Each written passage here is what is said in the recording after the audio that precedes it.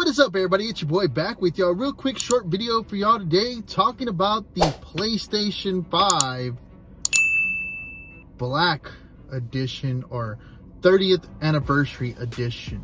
Now, as you can see, the pictures are showing up right here on the screen. Now, did I make a mistake and buy a PlayStation 5 too early? That's the question. No and yes, or yes and no. It depends on how you look at it. I like this, and the price is a little bit more than a regular PlayStation 5. I think it's maybe like 150 bucks or maybe almost $200 more. Crazy. Controllers are even more than the regular PlayStation 5 controllers. I think they're going to be retailing for $99. Problem that I see with this, that it's going to be not really a system to play, but more like a system to collect. Just like the PS4, what was it, 25th anniversary?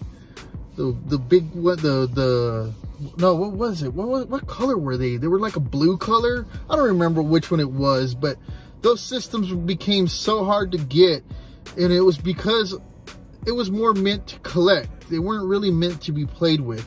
And now I do know some people that did get some extra controllers, and they actually do use them, which is not bad. That's okay.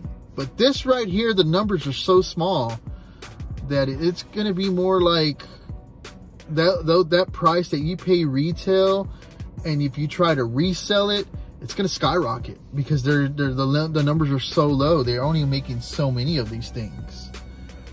It's nuts. I think if I wouldn't have gotten a PS5 already, I would be trying to score one of these bad boys. Problem is, I'm one to play it, and they'd be like, Damien, why? It's so nice. Resell it, keep it, collect it, don't play with it.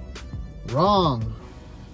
That's the whole big thing with me. If I buy something, I'm gonna use it. Unless it's like really rare. And that's the whole big thing. Other than that, I think the system looks amazing. Now, is this a bold move by Sony? Yes, it is. It is a pretty big move.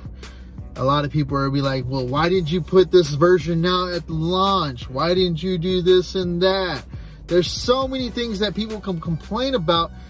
It can be unlimited complaints. I don't have any. Smart business. That's all about. It's all about making that mighty dollar. Yeah, I think it's a great move. I like the way it looks. Overall, it's just another PlayStation 5 with some different shells, and the controller is black. Nothing really wrong with that. At the end of the day, will you be trying to score one of these PlayStation 5s, Black Editions or 30th Anniversary Editions? I think it's more going to be for the collector, and if you actually do play it, more power to you. But that's really quick, short video for y'all today. Let me know what you think down below in the comment section of this video. Will you play it or just collect it? Till the next one, peace.